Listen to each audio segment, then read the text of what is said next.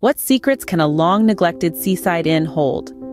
Ashley, a young woman eager for a fresh start, was about to find out.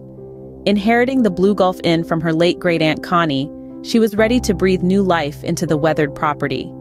But as she delved into the inn's past, she unearthed more than she bargained for. The inn, with its sprawling verandas, wild gardens, and prime beachfront view, was a diamond in the rough.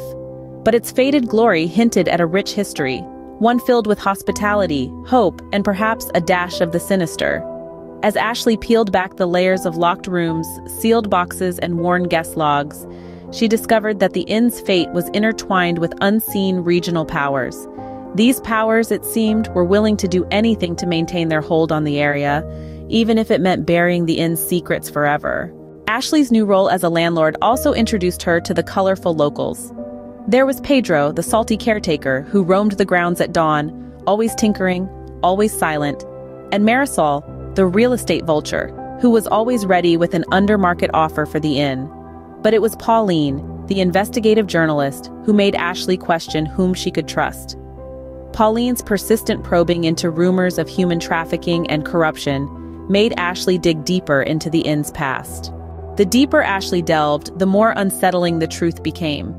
Her investigation led her to Niles Dunning, a ruthless developer with ties to the mayor. The missing contractor, Jack, had been meeting with Dunning before he disappeared. The records showed that Dunning was also involved in a nearby recruitment pipeline for human trafficking. The pipeline, disguised as health spas, was staffed by parolees coerced into silence. As Ashley pieced together the inn's dark past, she found herself in the crosshairs of those who wanted to keep their secrets buried. The threats escalated, and the stakes grew higher. And then, just when she was about to expose the truth, she vanished. What happened to Ashley? Who was behind her disappearance? And what other secrets does the Blue Gulf Inn hold?